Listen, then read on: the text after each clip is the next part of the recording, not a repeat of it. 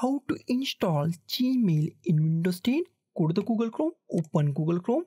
In a Google Chrome, log in with your Gmail ID. After that, here we find Gmail, click on Gmail, or go to here, Google Apps, click on Google Apps.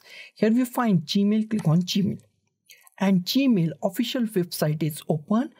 After that, at the top, we find three dot. Click on this three dot in a Google Chrome. Scroll down and find cast, save and share. Go to the cast, save and share. Here we find two IMP options: install page as app or create a shortcut. If you not find these two options, then go to this alt tab and find install page as app. In my case, it is finding cast, save and share, install page as app. Click on install page as app. Here we find Gmail. You can give any name. Click on install, close it, go to the desktop. On desktop, we find Gmail shortcut.